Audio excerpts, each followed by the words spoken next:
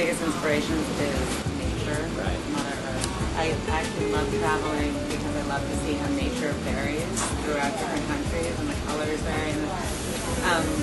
So I've always been drawn to bringing that inside in a way that's kind of fresh and yet still a little bit modern and clean and not too fussy. You know, I love white, crisp sheets, and I've always been such a believer and follower that that's what should go on your bed, like cleanliness.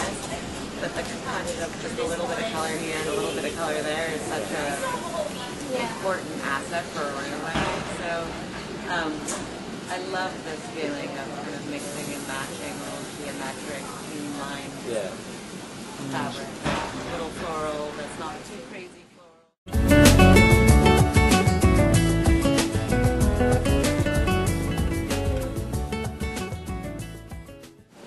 Well, India is much more about color in the city, where Peru is much more about nature outside. You don't really go to India and look at the nature.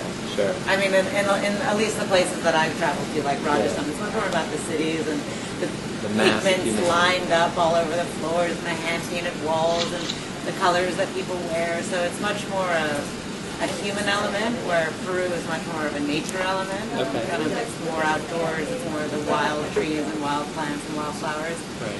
So, you know, whenever you travel, I think you just pull out what your eye is drawn to more. And in India, you're drawn to the people and their saris and their pigments. And Peru, you're drawn to nature and the rocks and stones.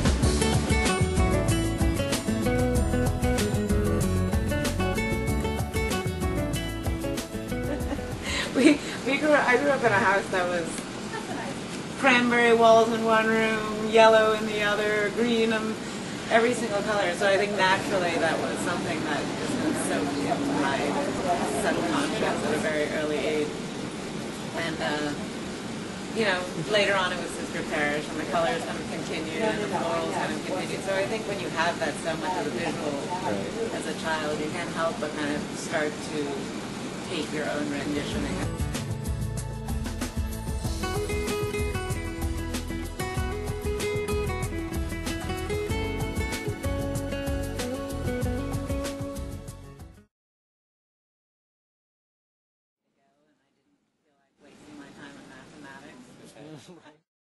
So I went to Parsons and I got accepted, and I kind of just went from there, and it was a journey. You know, it wasn't like, oh, this is what I'm going to do right away. I knew I wanted something in the interior world. I knew I was creative. I knew I needed to put them together somehow. And, you know, one thing just led to another, and you kind of follow your path.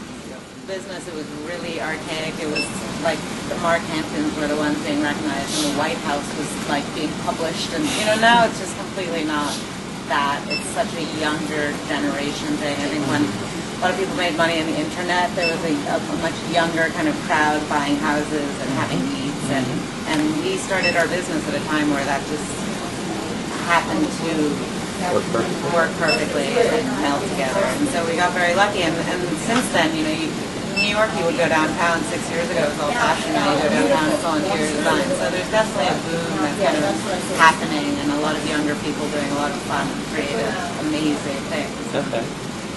So trend-wise, you know, there's trends, and they kind of I love going through the bottoms. follow them, or you know, some go in, some go out, Right. some sustain themselves. It's the nature of any business.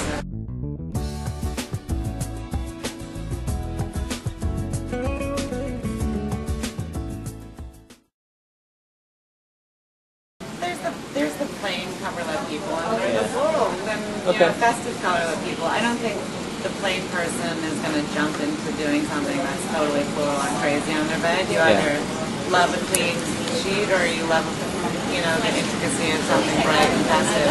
And I think, you know, you can. The beauty of this is that you can go very geometric and sort of a streamlined and plain look, if that's what you're always after on the bed, and it's still possible with a little bit of color. You can do this and all beige or all beiges or all pale blue, and you have a very kind of like fine line still that works throughout the space. But you know, it depends. If your room is like 85 different colors and you put 85 different colors on your bed, it might not work. If your room's white and you want to like festive up your room, then you know, you can put bright green sheets on and you don't have to do much else. care to share with us, whether it be bedding, wallpaper, some of your other products with like the handbags that you have? The handbags were 100 years ago. Yeah. And that was, you know, when you start a business and everyone comes to you and asks you to do things, you're like a kid in a candy shop. You're like, sure, you really want us to. So we tried a lot of things, and you know, some of them were fantastic, and some of them were a great learning experience. But I think the most important thing when you're starting a company is to really hold on to the building as a foundation of it, rather than trying to venture out. I think that's where a lot of companies go wrong if they try and do 95. I think for me, and I'm open to do this for any other company, is anything that has a painted edge to it, like these are all, you know, I hand paint them for anything that is the creative angle rather than like the actual structural level. I get excited to do it, so the final product turns out better.